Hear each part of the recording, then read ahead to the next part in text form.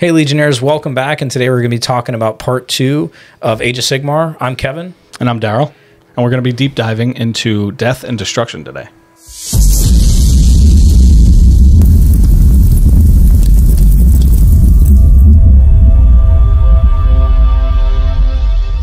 What do you think when you think death? What's your first army that pops up? Vampire counts. I had vampire counts back in the day, so... Yeah, Soulblight Gravelords.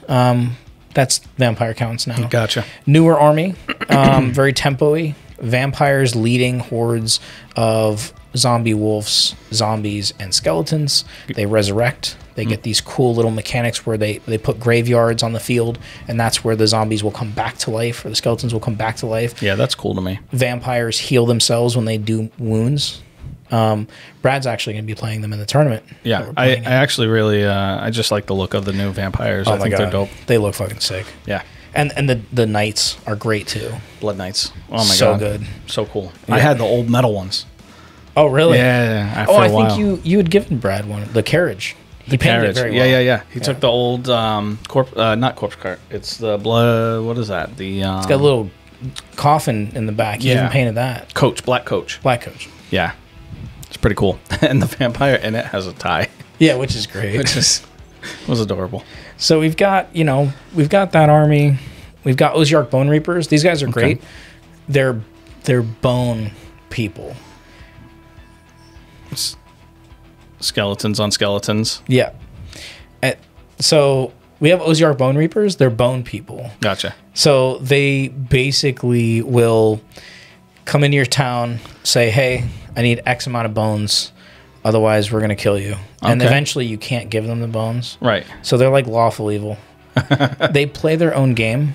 It's very strange. If you want to learn how to play 3rd edition, do not play Osiark Bone Reapers. Okay. Because they literally ignore a lot of the core rules of the game. Oh. Very fun to paint. Very easy to paint. But not a friendly starter army because of the rule set. But again, guys, if you like them, get them. Yeah, I think the look of them, I think could be cool. I'm just a little hot and cold on the way they look. It's like hit or miss. Yeah. Yeah. So next one, Night Haunt. I'm not a fan of these guys. They're all ethereal, so they fly. Flying is very good in AOS. I don't really know too much about them. I think that they're super easy to paint. They have a lot of characters. They have a lot of characters, and they're very easy to get into because they're good to paint. They look cool for me. Like I feel like I could run that army. They're just ghosts. Ghosts, yeah. Who doesn't like ghosts? Spooky guys. I think it's a neat concept. It is, yeah. And they're getting a lot more units too because their model range is very limited. Yeah, I think 40k needs a ghost army. It does. That'd be pretty cool. And then the last army we've got for death is Flesh Eater Courts. Okay. Great guys. This was part of vampires before, right? They're now they ghouls. Split, yeah.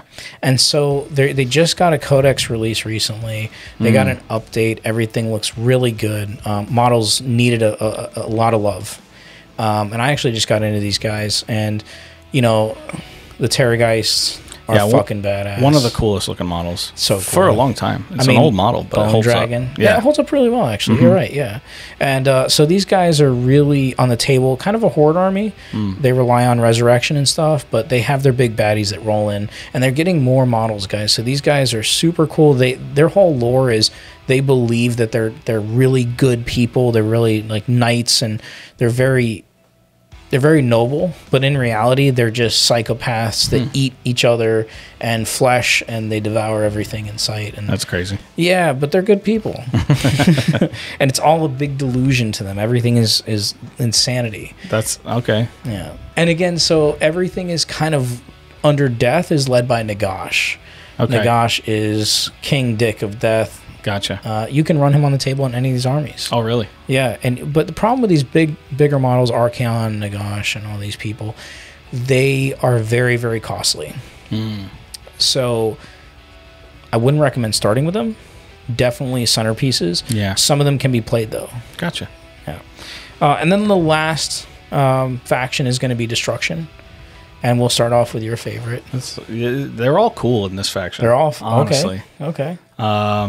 So I have the Iron Jaws, which is part of the Orruk clans. Yep. And they look like they slap, and they're fast. Like a pregame move on the table. And I feel like I can really just have a beer and play this army. You totally can. And you get pregame move. You can run the cabbages, is what people call them. The maw crushes. I mean, those things are so cool. Like, look at these things. They look so cool. I really need to get one. 100%. Yeah. Or two. I had one. Someone took it. Oh, yeah, that's right. These things go so quick, guys. Then Gloomspite gets... they just sit in a cave, get high on mushrooms, which is cool. These look hilariously fun to play. They're great. Do you like squigs? Love squigs. Do you like stabbas? Yes. Do you like rolling up on somebody and saying, hey, take 60 attacks? Fuck you, Archaon. Goblin Knights? Yeah. That's what these guys are. That whole army looks so much fun. Very vibrant. You can go crazy with the colors. Yeah. I think Brian, one of our painters as well, he's actually painting his army up, and it looks beautiful. Yeah, it looks like monochrome pink. It's very blue. and the bright pinks and purples. Looks dope. Guys, if you haven't, check our Instagram out because we have all this stuff on there. Another army is going to be Ogre tribes. Okay. Can be elite. Quick question. Mm-hmm. So the trolls, the trogs. The trogs, yeah. Is that part of Gloomspite, or is that like a separate army? That's a very good question. So yeah, it's all rolled into Gloomspite Gifts. Gotcha. So it's like a sub-faction. Okay. And I forgot to actually say that, guys. So good point, Daryl. So we've got our main faction, and then we've got our sub-factions branching off of there. I gotcha. Kind of like with the Seraphon, you know. Oh, yeah, right. You've got the Kotal's Claw, and then you've got the other guys.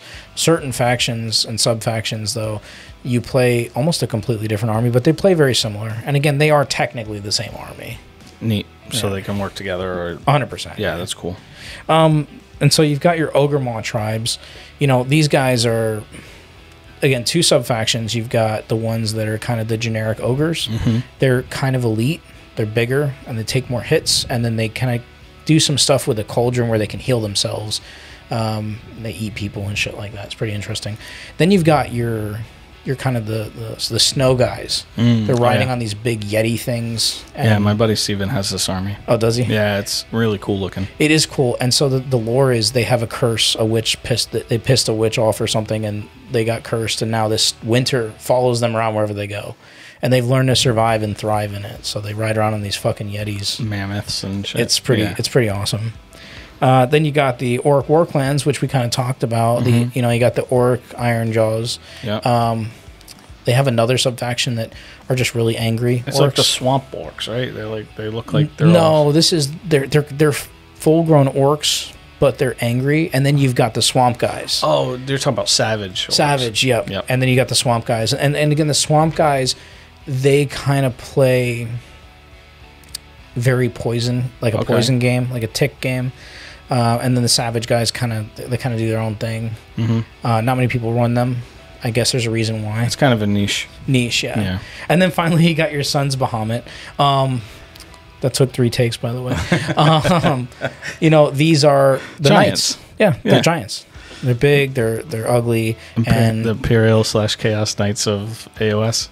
That's literally. Fat. Yeah, and I think a Golden Demon was one with one of these guys. Yeah, they do have freckles. Like it was fucking insane. The water, everything. Maybe we can crazy. find that picture and post it on Instagram. But what a gorgeous! It's incredible. Yeah, and that army's really all your eggs in one basket. Very, very hard to kill. Very big. They can kick objectives around, which is a cool mechanic. That's hilarious. They're great. Can they smash buildings? They can. Okay. All monsters can do what's called a monstrous rampage. Which will give you you can attack another monster, or you can literally smash to rubble. You can destroy terrain. That sounds awesome. It's really cool. It adds a different element to the game. I could definitely do this army. 100%. Yeah. So, guys, that's going to be it. That wraps up all of the armies for Age of Sigmar. If you guys have any questions, please feel free and comment. And as always, like, comment, and subscribe. I know I said comment twice because it's that important. I hope you have a great day, and we'll see you again next time.